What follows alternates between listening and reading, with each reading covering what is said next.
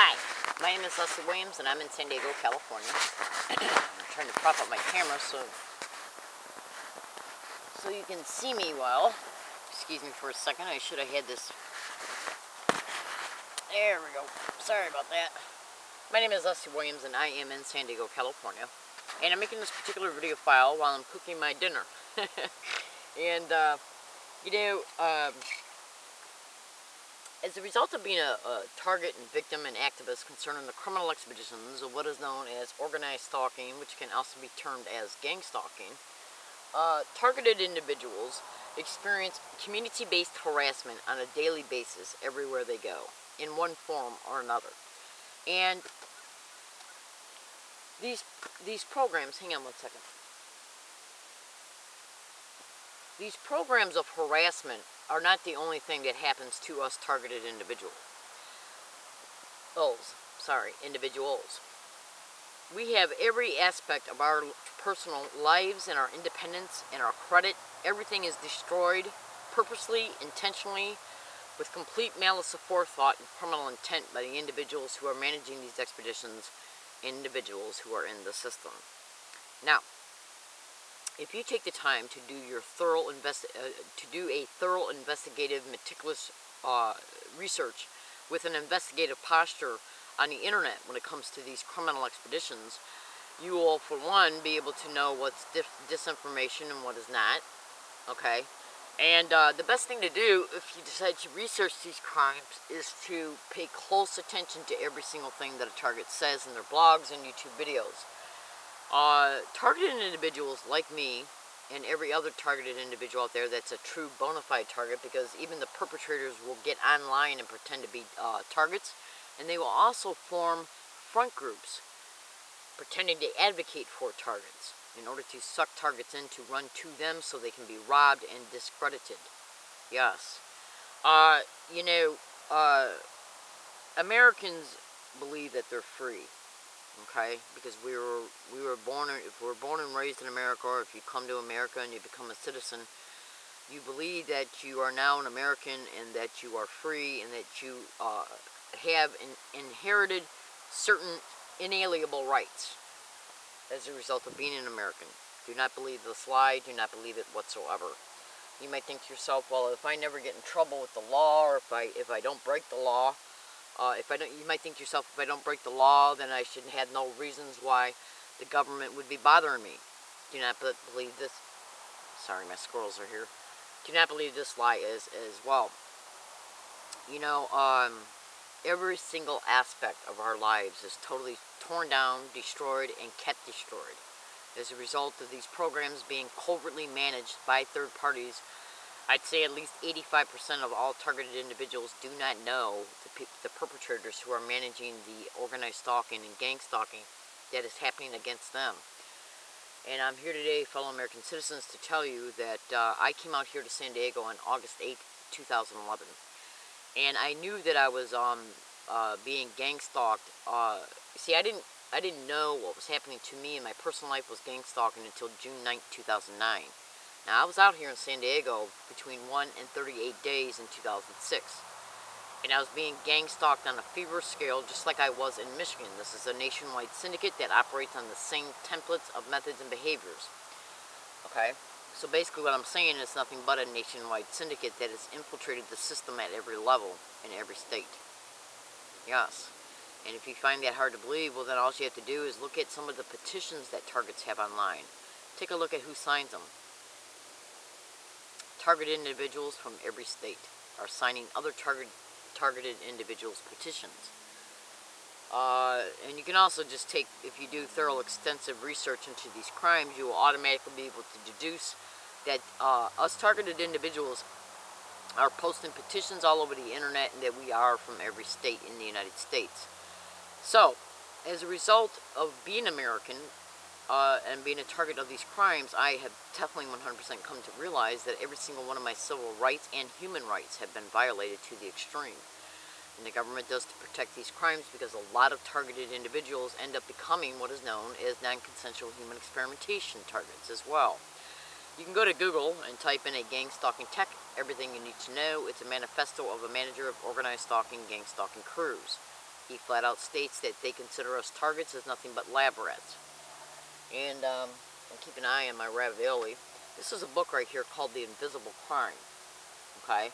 And if you went to Amazon and purchased this book, the only way that you could even begin to thoroughly understand what's written in this book, and by the way, organized stalking is mentioned throughout this entire book, the only way that you could understand this book in reference to what has happened to this individual is to go to the bottom of Freedom from Covert Harassment and Surveillance and look on the very bottom of their homepage. You'll find 3 PDF links, and you can also go to surveillanceissues.com and look at everything on their webpage, and then go to UnitedTargetedIndividualsEurope.com, because these campaigns are going on in practically in every single country. This is another book titled Electronic Torture, Electronic Rape, Technology, and Gang Stalking at the Post Office. And post employees are huge players in organized stalking, gang stalking expeditions, because they are used when needed to be so to monitor a target's mail, including the mail theft and mail delayment of a target's rent in order to cause the homelessness. If you just in your first week of investigating organized stalking and gang stalking, you will clearly be able to deduce that creating homelessness of targets is one of their main objectives. Okay? Now you might think to yourself, why is all this going on, and how could all this be going on with the government allowing it, considering the fact that there's at least 500,000 targets right now in the United States, at least, okay? So when you look at just that statistic alone, and not one person has ever got online and said I was a I was or am a gang stalking target or an organized stalking target, because it's the same crime. It just goes by 2 different names. Excuse me. You would never be able to find one video or one blog stating that any targeted individual got one bit of help, except for maybe James Walbert, and his help was limited, even though it was pretty good help. He's from Kansas, and these crimes are directly connected to all sorts of different. These crimes are directly connected to all different sorts of criminal expeditions and motivations that you can think of. Anything but from human trafficking to sexual servitude rings to prostitution rings to land co-opting, property co-opting, mortgage co-opting, trust fund liquidation, identity theft, illegally making people wards of the state so these people can be pipelined to a syndicated organized crime group home, so they can be treated like straw people, so the insurance can be exploited, so monthly benefits can be applied for in that person's name, and so they can be sexually exploited and even still used as non-consensual human experimentation targets as well. Targeted individuals are also set up to be put in prison because of the prison industrial complex that is now booming in America, which most people don't even know about. Yes, where innocent people are being set up to be put in jail on 100% bogus claims and arrests, because these prisons and detention centers are privately owned. And if you don't believe what I'm saying, all you got to do is go to Google and type in a Pennsylvania judge sentenced to 28 years for pipelining first-time misdemeanor children to the full maximum sentence, because every person, every child that he pipelined to that detention center, which was privately owned, got federal funds per child. When those funds came in, the detention center pipelined a portion of them back to the judge, and he got caught and got 28 years. Then you can go to Google. Hang on one second, I'm going to take a bite of my dinner here. Then you can go to Google and type in how 4 mentally disabled individuals were kept locked in a basement for 10 full years so one skanked out freak could get a hold of their social security checks. Yeah, and she had the identification cards of 50 other people on disability. Now, I'm a good woman, okay? I'm not involved in any illegal activity whatsoever, or any criminal activity whatsoever either. I came back out to San Diego for the first time since 2006 on August 8, 2011, and the organized stalking, gang stalking was even going on the Greyhound bus on my way to here from Connecticut. Yes, and I have been gang stalked on a feverish scale every single place that I have went throughout the whole duration of the time that it's spent at each place that I have went to. Yes, including universities, public libraries, businesses, even this hiking area. Literally. Okay, excuse me. Now, I have already undisputably proven that I'm a victim of this crime. Excuse me, please, sorry. I had to eat though before it got cold. I have already undisputably proved that I'm a victim of this crime. And my whole goal when I came back to San Diego was to make sure that I minded my own business every single second while I was out here. The most that I do will make small talk with maybe somebody on a bus, a trolley, or at a business. Small talk, and that's it. I have not introduced myself by name to one person out here except for specific San Diego police officers and specific university police officers, and that only occurred after a gang stalking incident happened. They're called street theaters and gang stalking expeditions. And all of my blogs and YouTube videos are titled Learning Disabled Woman. So how did they know? How did they know in order to be able to come back? How did they know that I came back to San Diego in order to have me gang stalked out here again? How did they know? Well, the manifesto that I mentioned earlier,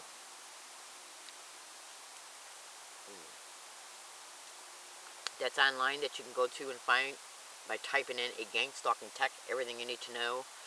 It's a manifesto of the manager of gang stalking crews. He flat out states that when a target's in one state and goes to move into another state, the target that was in the state that was in the target, the syndicate that was in the state the target was in, will pay off the syndicate in the state the target's going into to take over in the campaign towards the target.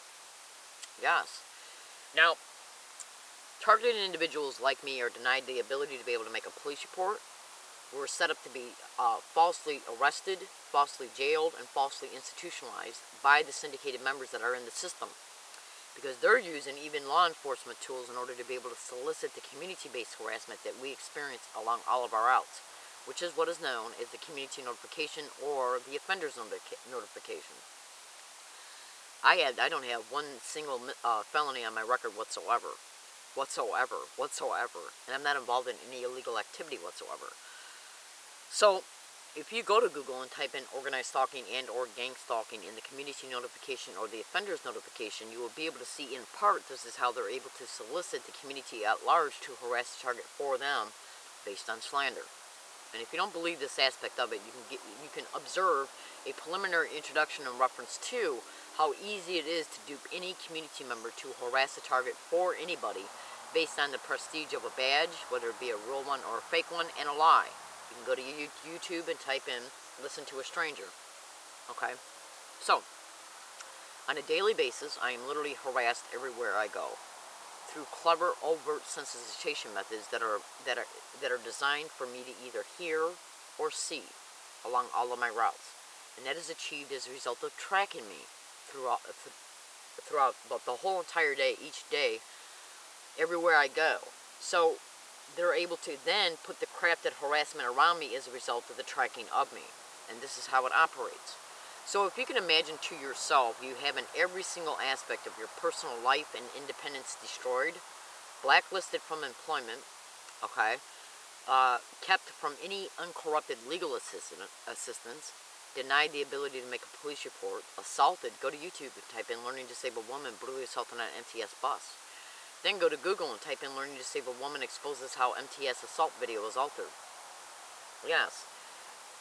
And why won't the San Diego District Attorney's Office investigate this factual reality? Why won't they?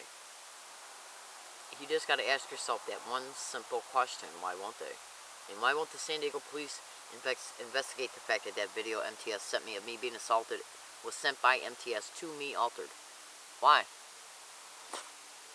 Well,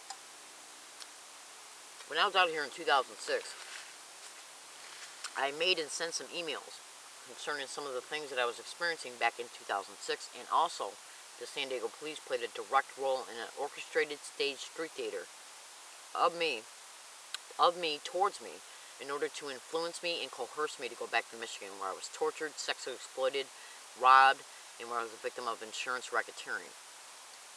Yeah, from November 2006 all the way up until August 8, 2011.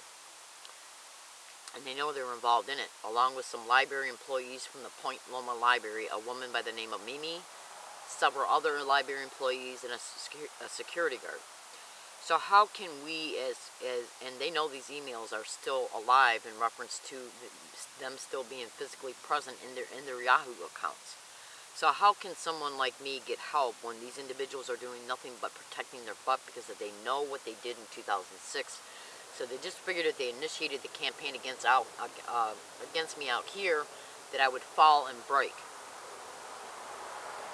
What they're after when it comes to me is syndicated probate control for racketeering purposes and sexual exploitation purposes, and to conceal the crimes that have already happened to me, and so the crimes can continue in an isolated environment they control. Remember the 4 mentally disabled individuals kept in a basement for 10 full years. Do you honestly think that stuff like that's not going on? What these criminals are doing is going into the HUD house, the HUD housing department. I'm a little tongue-tied in this video.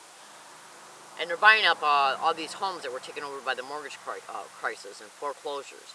And they're going and buying all these homes, and they're buying them through very cheap rates, and they're setting them up. And then they place in these homes, or hire people to work in these homes that have certificates that are given to them by the state. Bullshit training certificates that they get for attending training classes for like 2 months. And they're designed in order to be able to say that this person is legally able to take care of somebody who's on disability. And then the owners of these homes, who are directly connected to organized stalking, gang stalking crews, go hunting for the elderly, veterans, and people on disability, including single women and single mothers. Because they also own foster care homes as well. And that's where they try to put the mother that's got the single mother out on the street with the child, blacklist them from employment, and then wait until they can get a hold of them by claiming the mother can't take care of the child, in order to be able to place the child in syndicated foster care while trying to make the mother into a prostitute. This is literally the depths of what they're involved in. Excuse me. So, the reason why they've escalated their campaign towards me like you would not believe, because of the places that they've used as a result of the community notification. Okay? Now, the community notification was illegally and criminally used in order to get students at USD, SDSU, and UCSD and employees, yes, including campus safety, to harass me with organized stalking, gang stalking techniques and tactics of me, since I've been back out here since August 8, 2011. And on March 6, 2013, I caught a North University San Diego Public Library branch manager engaging in gang stalking. You would not believe the proof that I had. It's literally undisputable. Like the fact that you can go to YouTube and type in 2//20/13 learning disabled woman catches another gang stalker admitting sent her harass. And you can also go to YouTube and type in learning disabled woman catches gang stalker admitting sent her harass. Make sure you look at everything that is in the description of each of those 2 separate videos, so you can cross-reference the statements that are made concerning the materials that are in the description of each of those YouTube videos to the dates of the YouTube videos and blogs, and cross-reference them to the host videos that they are in. And you will come to understand that the things that I was talking about before I caught those 3 teenagers admitting to what they admitted to were already being video blogged about by me on the internet, which shows stalking on more than one occasion. I'm in San Diego, California. My name is Sue Williams. And so, in the 2/20/13 video has to do with me catching an individual on a street corner admitting that a San Diego police officer put him on a corner to engage in gang stalking. So, how can I get any help? How can I get any help? Yeah. Are these crimes protected by federal instruments like NSA letters? That's what David Larson's saying. You can go to YouTube and type in James Lambert and David Larson down the pipe 5/22/11 and listen to the Federal Jack down the rabbit hole videos. David Larson and it's actually James Walbert, but they spelled his name wrong. You guys spelled it James Lambert. And they talk about gang stalking and non-consensual human experimentation. Let me tell you something right now.